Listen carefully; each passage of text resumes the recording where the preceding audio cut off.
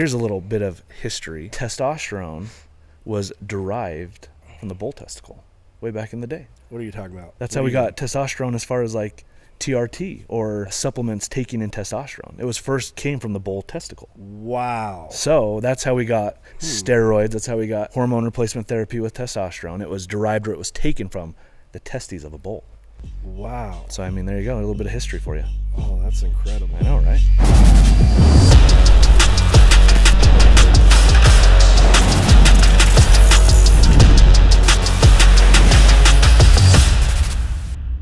What's up, guys?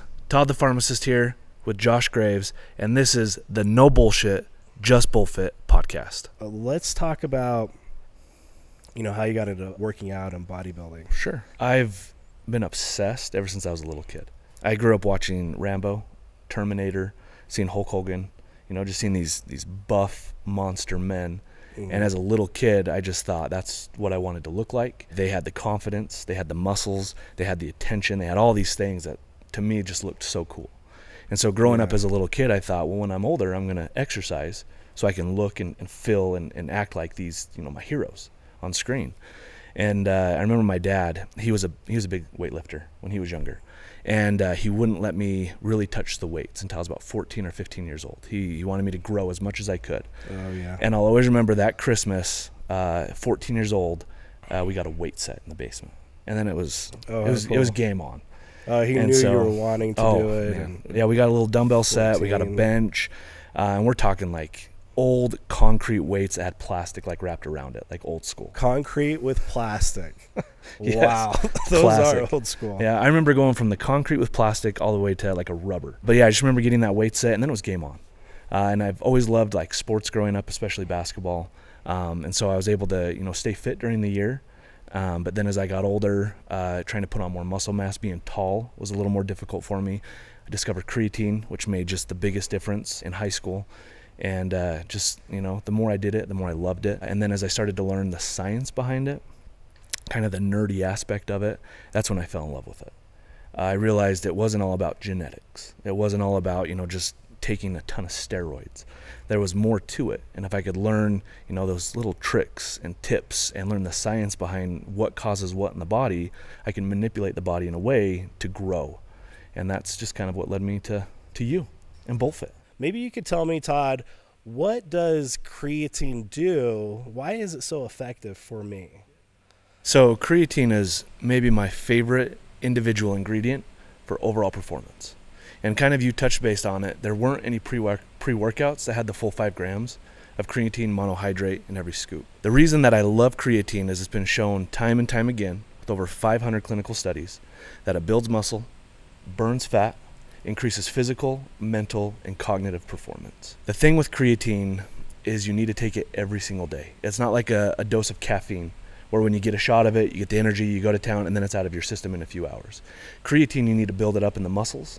And ultimately what it does, it just helps recycle our energy source when it comes to lifting weights and exercising. So if you can take it on a daily basis, consistently, you're gonna build up enough of that storage in the muscle that when you need it to push weights, to run faster, to swim harder, you're gonna have that readily available to recycle that energy to keep you going longer and harder. One of the things that I've noticed as a pharmacist is adherence for patients is difficult, meaning it's difficult to do the same thing every single day. So when taking creatine either post-workout or on the side, a lot of times we forget, we don't have time, or we're just not paying attention. Having it in the pre-workout makes it easy, simple, and it's just as effective pre or post. This way, it makes sure you get that dose every single day consistently, which is going to show those results. Creatine is not something that you take once, you get the benefit. It's something that you have to take consistently every single day. Okay, I see so many people say, oh, I take creatine. I'm like, okay, how much do you take? They're like, oh, I took one on Monday. Took a dose on Monday. It's Wednesday. I'm like, oh, gosh, It's not doing very much. You can't do much at all. Why do you have to keep taking it every day, and why is that so important? I used to say I took creatine back in the day, and I was like this kid, I took it, 2 times a week, and then I'm like, oh, I take creatine.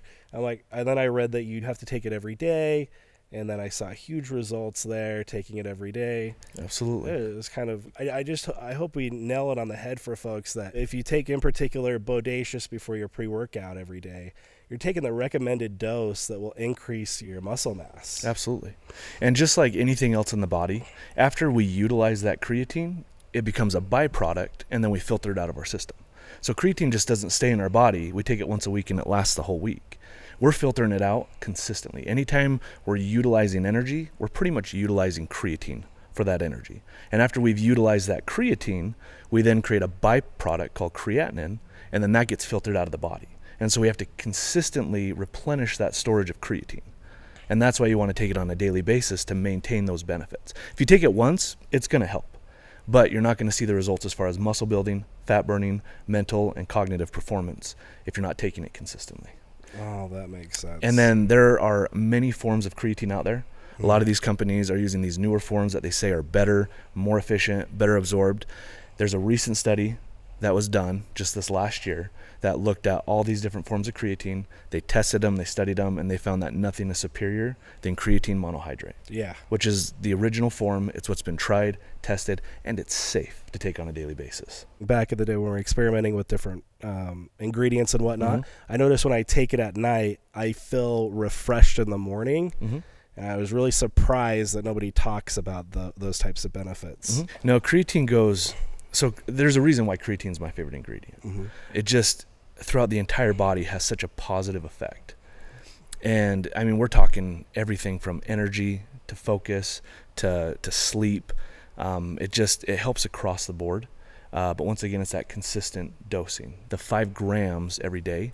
But there are benefits as low as 1 gram. So the key is to get really between that 1 and 5 grams of creatine. Okay, so if you're maybe 120 pounds, 130, you don't need 5. Not necessarily. 5 won't hurt. But yeah, 1 gram is fantastic. And the other thing is we get creatine in our diet. Creatine's high in beef, it's high in fish, and it's high in chicken. It's high in pork. So if you're eating meat, you are getting creatine naturally. Those that are considered vegetarian or they follow a vegan diet, they're not able to get the creatine, and so it's actually necessary for those specific diets to supplement with creatine every single day. Wow. And you have more and more vegetarians and vegans coming. Absolutely. As a pharmacist, it's one of my biggest concerns when I hear someone saying, hey, I'm going to try the vegetarian diet, I'm going to try the vegan diet. It's like, that's great, rock and roll, but you need to make sure you're getting specific ingredients that you're not going to get from plants, and one of those is creatine. Okay, that makes sense. Okay, so I know we keep talking about creatine, but it's so important. I remember when I was 14 and going to the gym, and my dad gave me creatine. He was like, yeah, this is a good dad great. Right there. My gosh. Yeah, huge Marine bodybuilder dude, he gave it to me. And then, I told my friends, like, holy cow, I got this great pump. This is incredible. Have you guys heard of creatine? And then they would say, oh, yeah, my dad says that will kill you or whatever it is. I'm like, my dad just spoon-feed it to me. Get out there. But why was everybody so scared of creatine back then? What was up with that? So back in the day, it was a newer ingredient. It was a newer supplement. And so there were some concerns. I'd say some of the more talked about concerns. One, I was asked if it was a straight up steroid, which it's not a steroid at all. 2, it was hard on the kidneys. I heard that one a lot. I think that came about because a byproduct is called creatinine. So after we utilize the creatine up in the body, we have this byproduct called creatinine, which the kidneys will filter out. Well, one way that they look at kidney function is they measure the creatinine that's in your bloodstream. And if it's too high, it means your kidneys aren't working properly. It's not able to filter it out. So people would think, well, if you're taking creatine and you're creating creatinine, it's hard on your kidneys. Well, we now have 20 years, of literature showing that it's safe on the kidneys. There's even been studies done with individuals with 1 kidney, and it's been safe. Now, of course, you can abuse any substance, so as long as it's taken within the proper dosing frame, no negative effects on the kidney. I've heard things that it's hard on the heart. The opposite. It's great for heart health. It's great for those cells within the heart. I've heard that it can dehydrate you. It actually helps with hydration. It's hard on the stomach. The one thing that creatine can do is it can cause a little bit of bloating or stomach discomfort. However, the main reason that was the case back in the day was because it was taught to do a loading dose.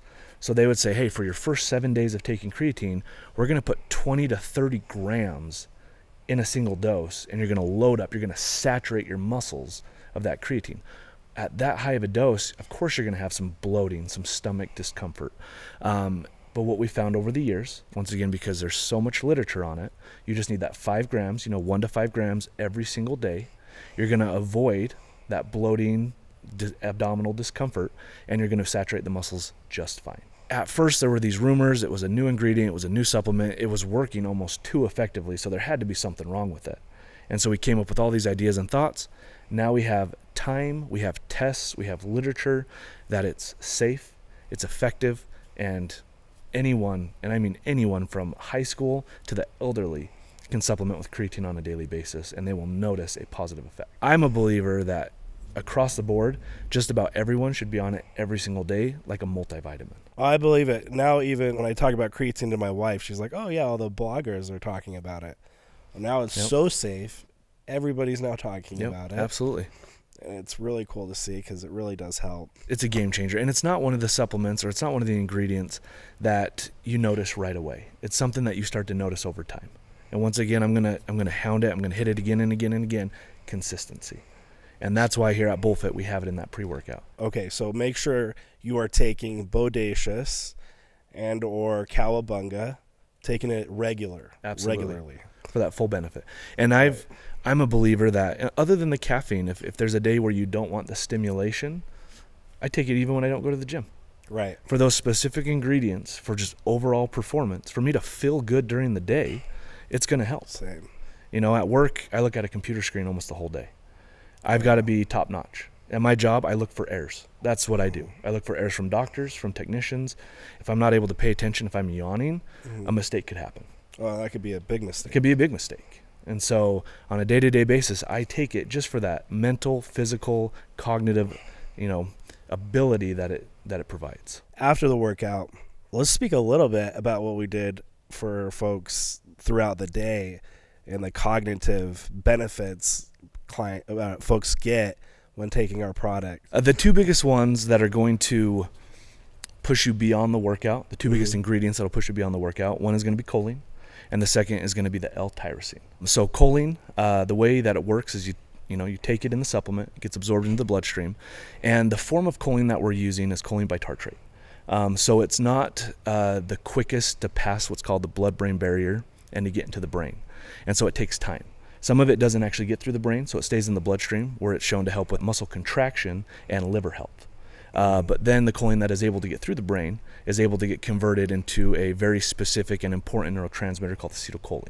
And that's for memory, mood, all sorts of stuff as far as cognitive and mental performance goes. But because it takes a while to get through that blood-brain barrier, you're going to have a lasting effect far past the workout. Okay, so choline, that was also a product that people are slapping on their labels left and right, and they don't actually have the right amount. That's correct. We found that out. They're like 500 milligrams, so it's great. We're gonna give you exactly what we give everybody else. We're like, no, this isn't right. How are people getting away with that? So when it comes down to it, facilities, unless they're being audited by the FDA, they don't have to specify specific things within the ingredients. So they'll say choline bitartrate, 500 milligrams. But what they don't have to go into detail on is there's choline and then there's a salt called bitartrate. So you have to attach the two together. Choline by itself won't get absorbed. So absorption's horrendous. So you attach a salt to it and it allows your body to absorb it. However, it's not all choline, it's choline bitartrate. So part of that is actually a salt. What we've done at BullFit is we have gone in and we've actually separated the two of them out. So you'll see choline as choline bitartrate with a specific milligram, and then underneath you're going to see choline bitartrate with the total amount. So you can actually see the total amount you're getting, but you can actually see the specific amount of choline you're getting from the choline bitartrate, if that makes sense. And then secondly is the L-tyrosine, which is actually my favorite ingredient for kind of that mental boost that you can have. One, it's an amino acid, so its safety profile is unmatched. There's really no side effects to L-tyrosine, but that one also crosses the blood-brain barrier and gets converted into two different neurotransmitters, dopamine and norepinephrine. So everything from mood, motivation, that reward center, And then that norepinephrine is going to be motivation, energy, fat burning, all those other benefits. However, the interesting thing with L-tyrosine is it peaks in the blood after you take it about an hour to 2 hours after you take it. So you're going to get those benefits while you're working out, but you're going to get that peak halfway through or towards the end of your workout, and then it maintains elevated for 8 hours in the bloodstream.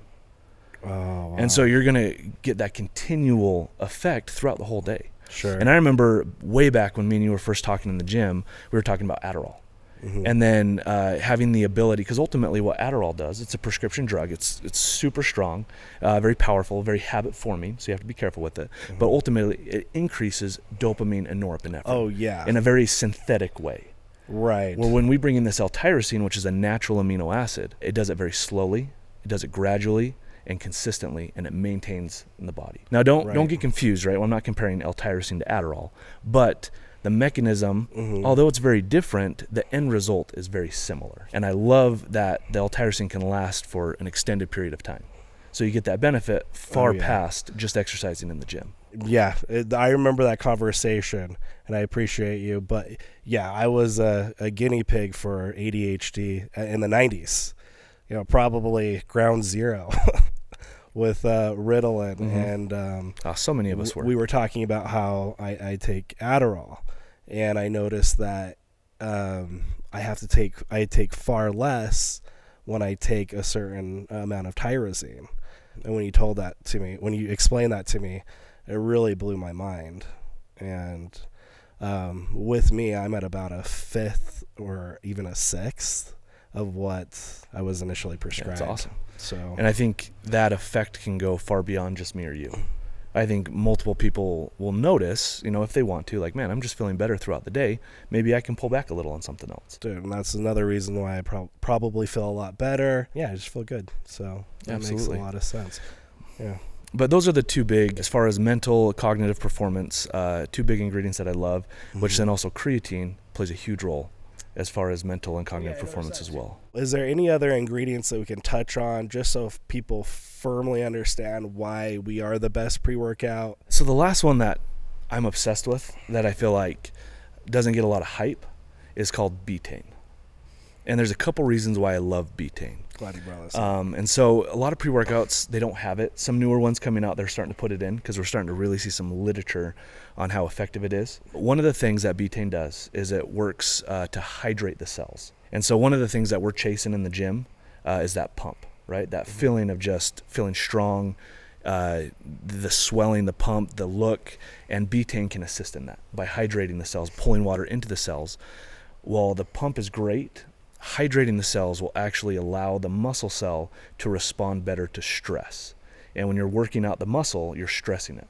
And so it'll actually help with endurance and performance.